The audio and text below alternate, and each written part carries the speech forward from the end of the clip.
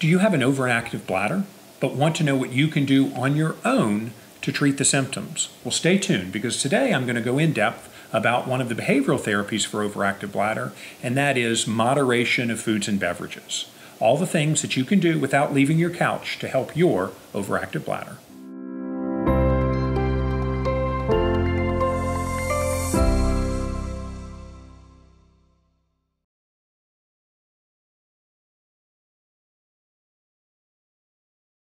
So in previous videos, I've talked about what is overactive bladder, and we talked about sort of in general some of the conservative therapies that we can use for overactive bladder.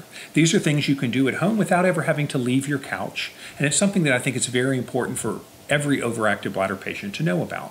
Today, I want to start a series where we will dive into each one of these behavioral therapies so that you can do them on your own. So an important point about fluid moderation is that it doesn't mean fluid restriction. So I see patients in my office all of the time who are urinating frequently and urgently, and then we'll have them do a diary to see exactly how much fluid they're making in a 24-hour period. Most of these patients do not need fluid restriction. We know that for most people, about 1,200 milliliters to 1,800 milliliters. That's about 40 to 60 ounces of urine output per day is what's appropriate. Now understand, the amount of fluid that you need to take in to have that healthy urine output might be different depending on where you live and depending on the season. So someone in New Orleans in the summer may need more fluid than someone in Minneapolis in the winter. There are even some special circumstances. So I have patients who have kidney stones, and what we generally recommend for them is that they actually want to make 2 to 3 liters, 2,000 to 3,000 milliliters of urine per 24 hours. This helps to dilute the urine and reduce the risk of stones. But if that's not you, then again you want to aim for that 1,200 to 1,800 milliliter output. If you're making more than that, it just has a tendency to worsen your overactive bladder. An important point to make when we're talking about irritating foods and beverages is that they don't affect everyone's bladder in the same fashion. What I mean by that is caffeine may be irritating to a lot of people's bladders, but not everyone. It's a good idea to keep a food and beverage diary for a few days, along with your symptoms, and see which foods and beverages irritate your bladder. This list, though, is a good way for you to focus on some things that might be causing problems for you. The first and maybe the most obvious thing is caffeine, and it's probably something that a lot of us have heard about. And in fact, caffeine can lead to the symptoms of overactive bladder.